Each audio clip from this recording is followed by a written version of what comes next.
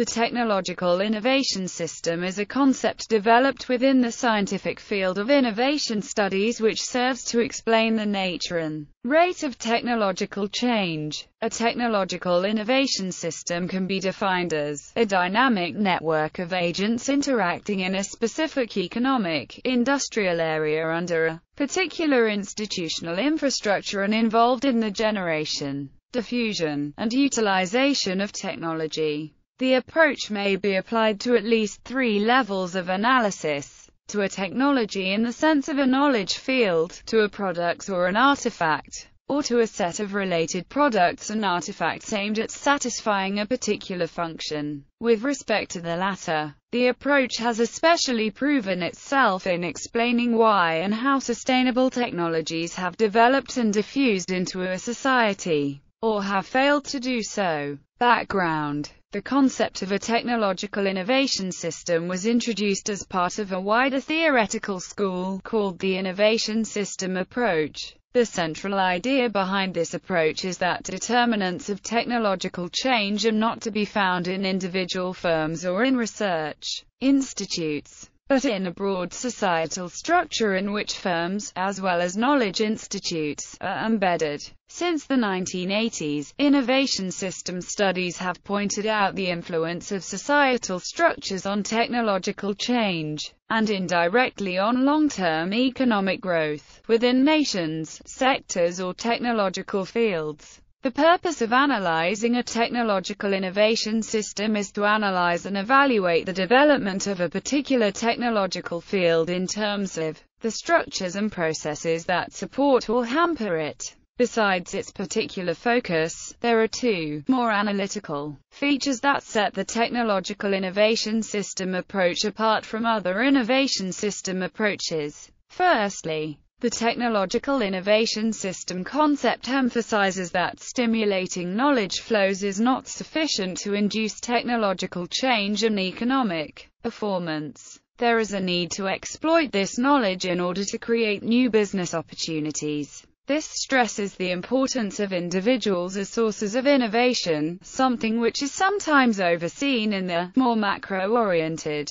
nationally or sectorally oriented innovation system approaches. Secondly, the technological innovation system approach often focuses on system dynamics. The focus on entrepreneurial action has encouraged scholars to consider a technological innovation system as something to be built up over time. This was already put forward by Carlson and Stankovic.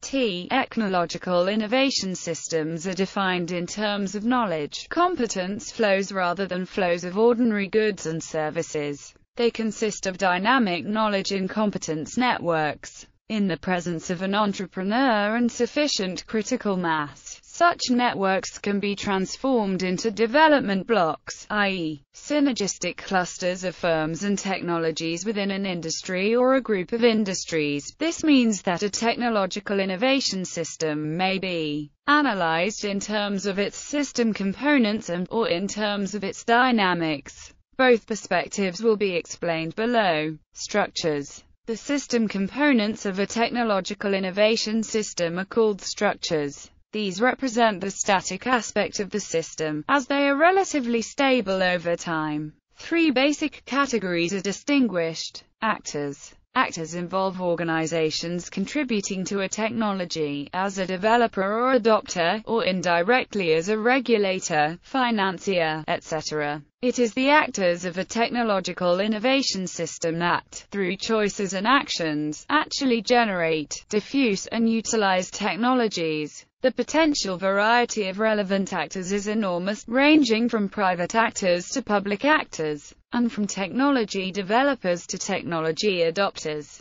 The development of a technological innovation system will depend on the interrelations between all these actors. For example, entrepreneurs are unlikely to start investing in their businesses if governments are unwilling to support them financially. Vice versa. Governments have no clue where financial support is necessary if entrepreneurs do not provide them with the information and the arguments they need to legitimate policy support.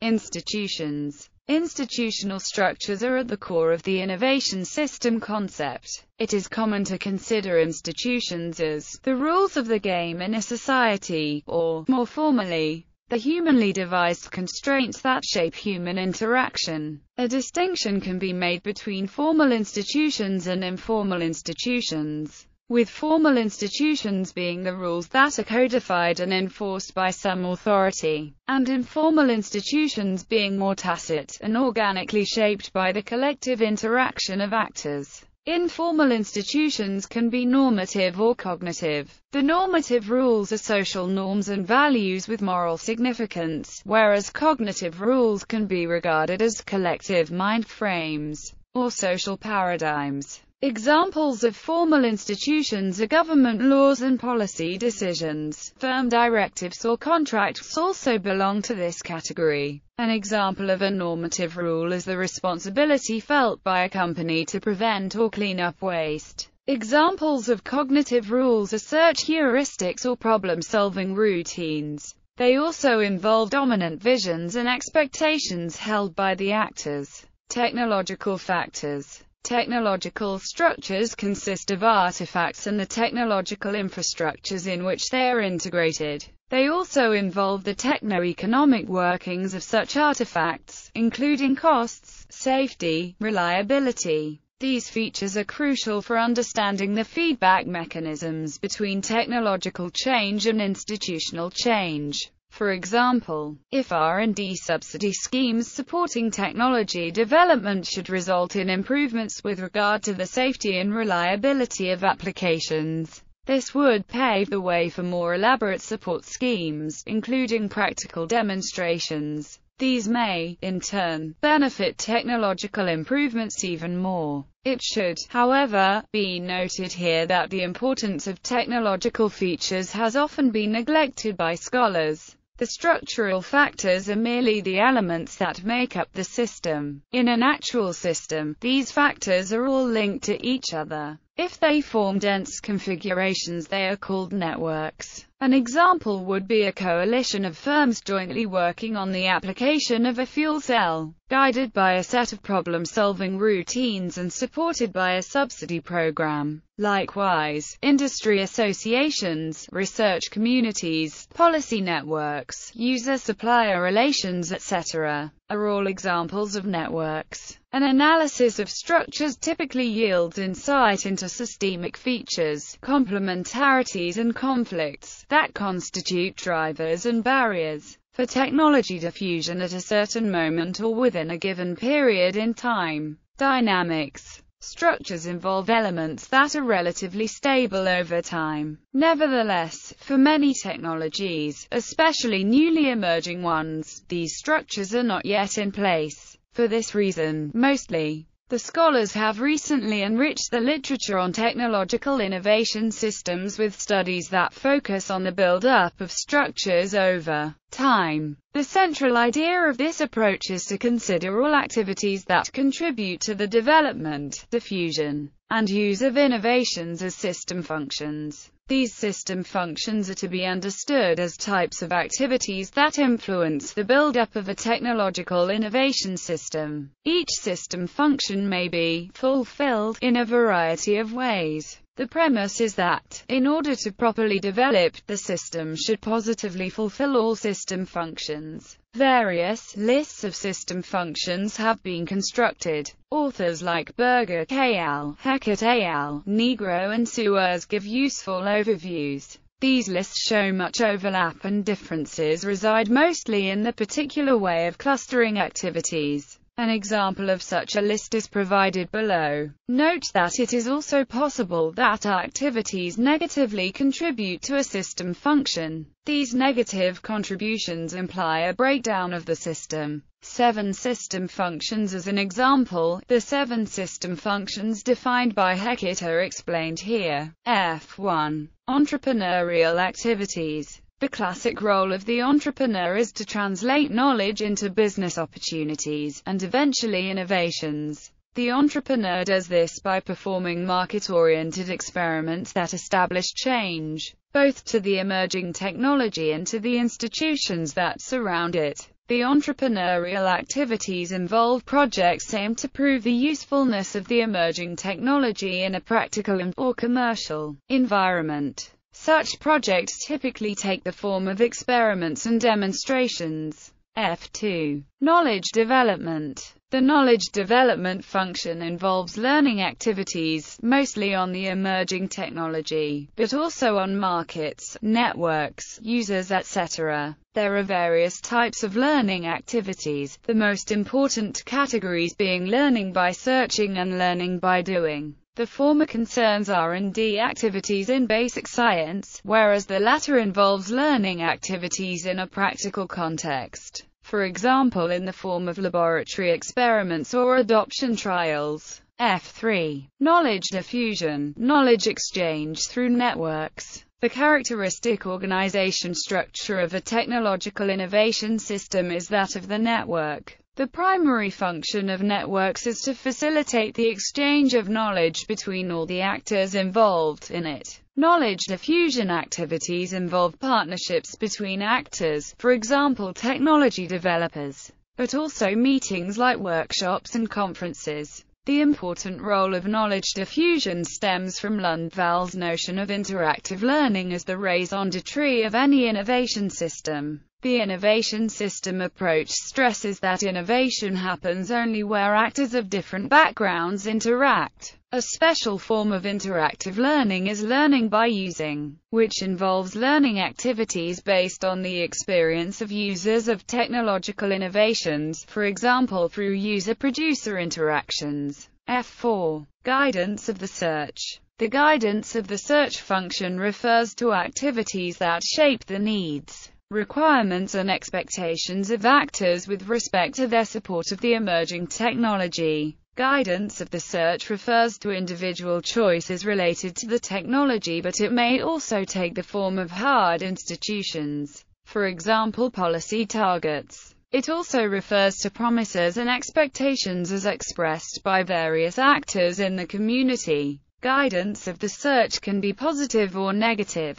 A positive guidance of the search means a convergence of positive signals, expectations, promises, policy directives, in a particular direction of technology development. If negative, there will be a digression, or, even worse, a rejection of development altogether. This convergence is important since, usually, various technological options exist within an emerging technological field, all of which require investments in order to develop further. Since resources are usually limited, it is important that specific foci are chosen. After all, without any focus there will be a dilution of resources, preventing all options from prospering. On the other hand, too much focus may result in the loss of variety. A healthy technological innovation system will strike a balance between creating and reducing variety. F5. Market formation. Emerging technologies cannot be expected to compete with incumbent technologies. In order to stimulate innovation, it is usually necessary to create artificial markets.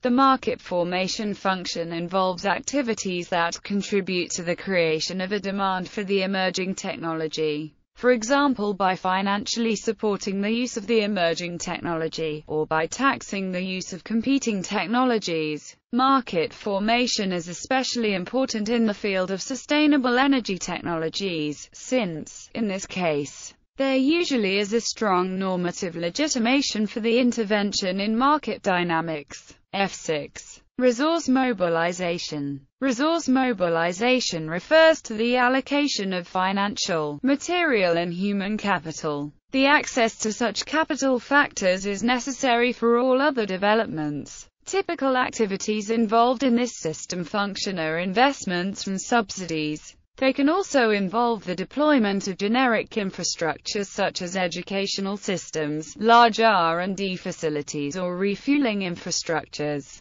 In some cases, the mobilization of natural resources, such as biomass, oil or natural gas, is important as well. The resource mobilization function represents a basic economic variable. Its importance is obvious. An emerging technology cannot be supported in any way if there are no financial or natural means. or if there are no actors present with the right skills and competencies. F7. Support from advocacy coalitions. The rise of an emerging technology often leads to resistance from actors with interests in the incumbent energy system. In order for a technological innovation system to develop, other actors must counteract this inertia. This can be done by urging authorities to reorganize the institutional configuration of the system. The support from advocacy coalitions function involves political lobbies and advice activities on behalf of interest groups.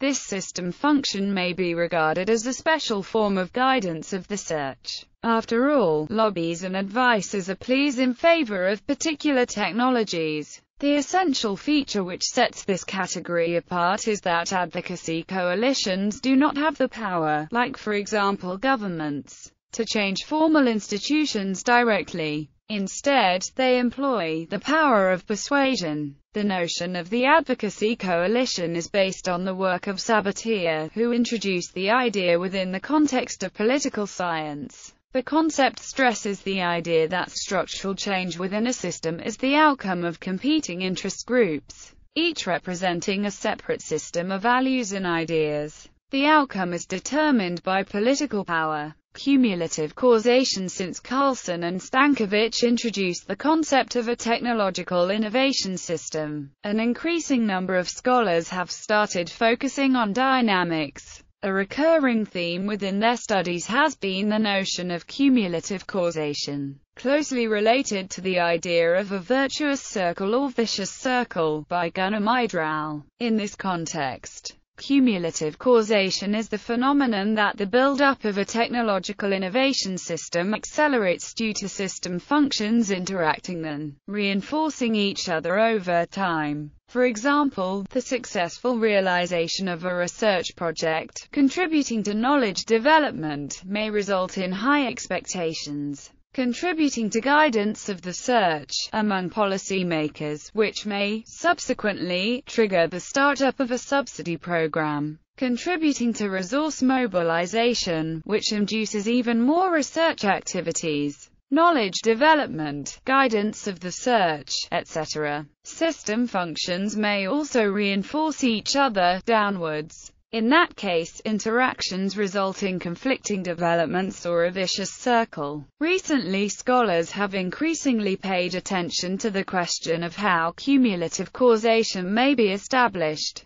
often with a particular focus on the development of sustainable energy technologies. Acquiring new technologies and capabilities to improve competitiveness and retain sustainability. Firms require new technologies and capabilities. In this age of rapid innovation and complexity, it is challenging for the firms to develop internally and remain competitive at the same time. Merger, acquisition and alliance are some of the ways to achieve this, but the primary driver is the desire to obtain valuable resources. Many acquisitions failed to achieve their objectives and resulted in poor performance because of improper implementation. 1. Improper documentation and changing implicit knowledge makes it difficult to share information during acquisition. 2. For acquired firms, symbolic and cultural independence, which is the base of technology and capabilities, are more important than administrative independence.